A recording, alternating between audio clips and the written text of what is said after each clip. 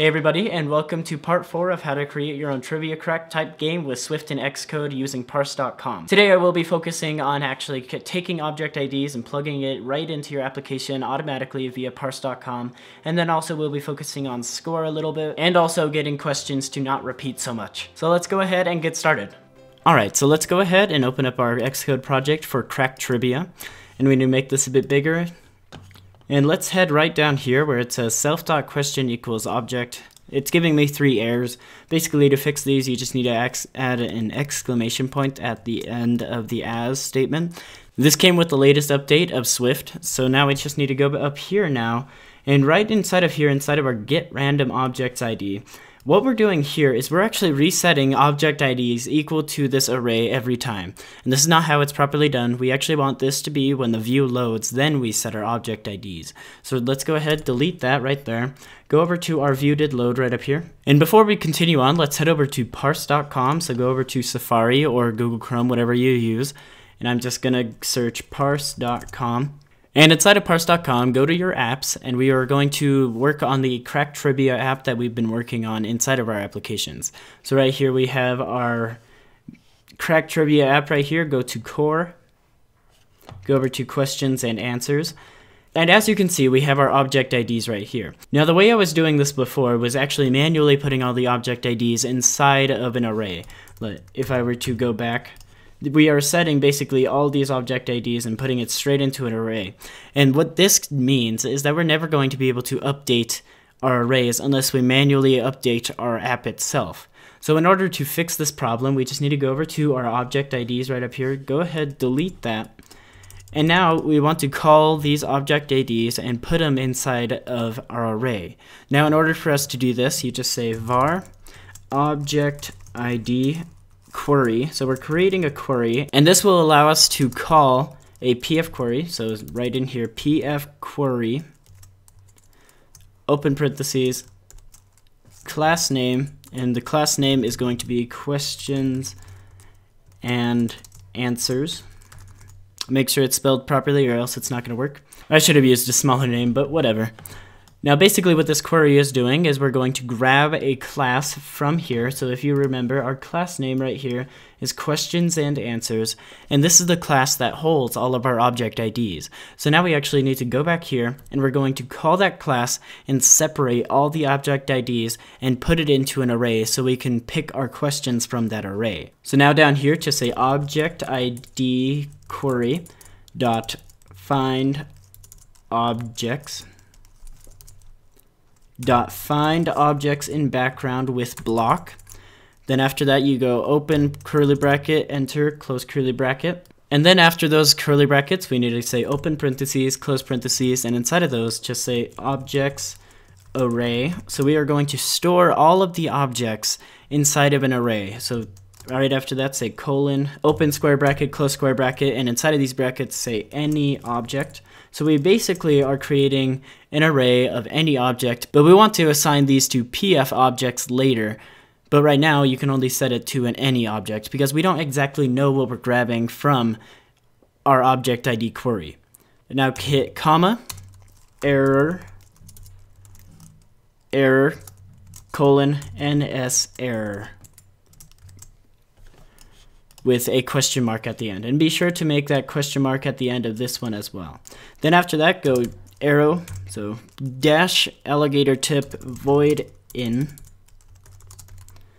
Now after this is going to be the block that we are going to run with these objects that we just created right up here. So right down here, we want to say var object IDs equals objects array. So it's going to be the exact same objects array that we created right here. And now we're going to assign this as an array of PF objects. So we need to say as exclamation point, open square bracket, close square bracket, and it's going to be an array of PF objects. Now inside of each of these PF objects, we have our object ID, we have the time it was created at, we have an answer, we have answers, we have questions, we also have an ACL. We're not going to worry about most of that stuff. We're just going to worry about the object IDs for now. So we'd say var object IDs equals objects array as an array of these PF objects that we created. Now we actually want to grab the object IDs out of this array and put it into our own object IDs array that we created earlier in this tutorial series. So now type in for I in 0 ... alligator tip, so meaning less than, so anything less than the object IDs dot count. And there should not be a space between this less than sign and the object IDs dot count. Now inside of here, we want to say self dot object IDs. Now this is getting a bit confusing. We need to go right up here. We're going to rename this object IDs array there right up here. We're going to say var object IDs, and this will be our public array. So var object IDs public array, and then down here you want to say self dot object IDs public array dot append, and we are going to append a new element, meaning we're going to add a new element inside of these object ID array that we created. Now what exactly do we want to append? Well, we want to append all the object IDs that are stored inside of this variable right here. As you can remember, this is a variable of all the PF objects that are stored inside of this class named questions and answers. So we want to go down here, and we're going to say object IDs, so just type that right in there for the I value. So I, open square bracket, close square bracket, I dot, and this will be object ID. Now a PF object has this object ID statement right after this, so we don't need to say find this object or anything like that. We just need to say dot object ID, and then we're setting that inside of our public array. Then after this is done, we need to go over here to our call data. We're just going to delete that, and we want to call the data, meaning we want to call this function right down here where it gets the random object ID.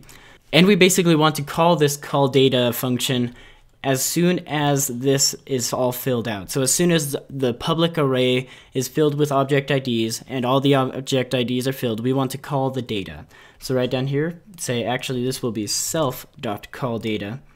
Now as you can see, we're getting some errors. Now this error right here means we actually changed the name of this object IDs right here, so we need to say object IDs public array, and I think that's what every error right here is for, so we're just going to type that in, public array. Now as you can see, if we were to build and run this right now, we will actually get an error. Now the way to fix this error, you need to go up here where it says var object IDs public array, and we just set this equal to a string value, and then we're going to add parentheses afterwards. That means this is a string variable, and this should not be a colon, this should be an equal sign. So now that should clear away any problems that we have inside of there. Now if we were to build and run this now, we should actually get our fully functioning game. And now we are actually pulling straight from our questions and answers Parse.com, and we are putting that straight into our application. So now we have what does the fox say, we can say high squealing sound, and it's going to eventually call another question. But the problem you will see is that we have tons of repeats. Now in order to fix these repeats, I figured out a solution for this. We just need to go down here, and we're going to create a new function. And this function will delete the objects that we have already seen. So we need to say function remove question, open parentheses, close parentheses, open curly bracket, close curly bracket, and inside of this we just need to say if our object IDs public array dot count is greater than 0, meaning that there is something still inside of these object ID public array, then we want to say open curly bracket, close curly bracket. Then we want to say inside of this if statement we want to remove objects. So we say object IDs public array dot remove at index. Now what index is this? This will actually be our random ID. Now if you can remember what this is the question that is being displayed already. So when we click on this, we are going to remove that question that is already being displayed from our public array that we created right up here. And now we just need to add this function inside of our button actions that we have right down here. So in order to do this, let's go ahead and delete this function where it says call data. We are going to delete that from all these actions right down here, like so. And we are going to add that straight into our remove function data. So right after it removes So basically what we're doing here, we have an if statement. If there's still something inside of this public array, we're going to remove our object, and then we're going to call a different object right as soon as this object is removed. And this will make it so there are no more repeats of the same old questions. So now down here inside of our button 1 action, we just need to call our function, which was called remove question. And we would just want to call this inside of every action that we have. And be sure that you put it in where it says correct, or else if you get it wrong, then you're going to also call another action, although you might want a game like that. So now let's build and run. And as you will see, I have what is my name. I click Jared, and now I have high squealing sound, and then I have what is the average weight. I don't know that, and we have an error. Now this error means that we have removed all of the objects out of our array. Now in order to fix this error, you just need to add an if statement. And we say if our object ID's public array dot count is greater than 0. So basically we're doing the exact same thing. If there is something inside of our public array, then we want things to happen. Now right down here where after everything is done, where it says else, there is something wrong, you want to add another curly bracket, and this will just close up this if statement. Now what happens when we actually do run out of data? Well, we want something to happen. We want basically to say that you won, or what your score is. So in order for this to happen, you say else, open curly bracket, close curly bracket. And now this if statement will run if this if statement right up here is not true. Basically meaning that there is nothing inside of these objects array. So we're going to run this else statement. So now down here in our ns log,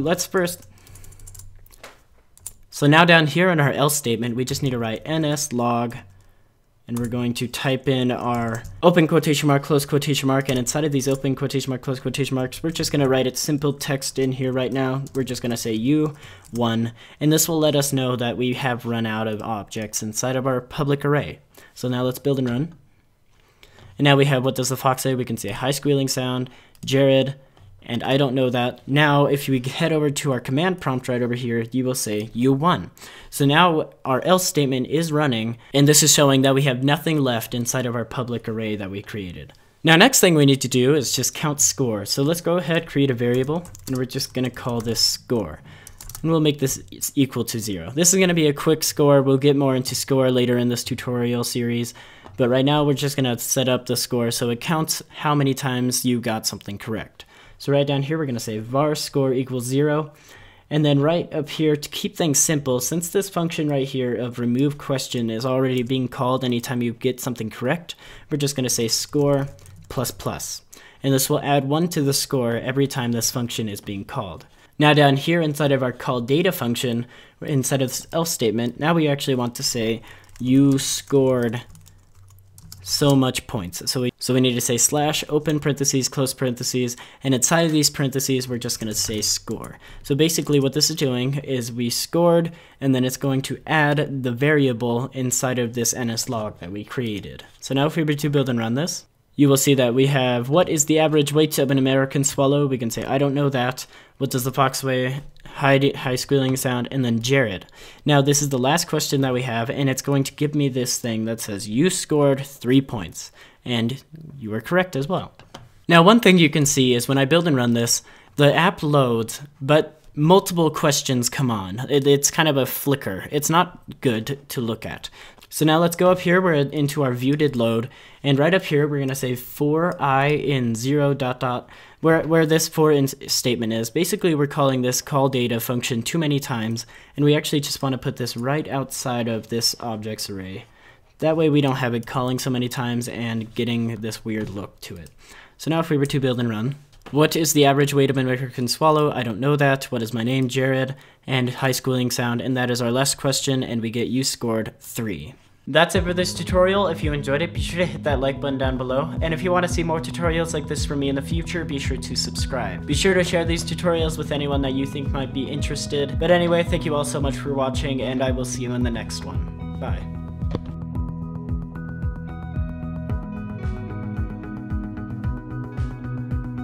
Hey everybody, welcome to part 4 of how to create your own trivia crick.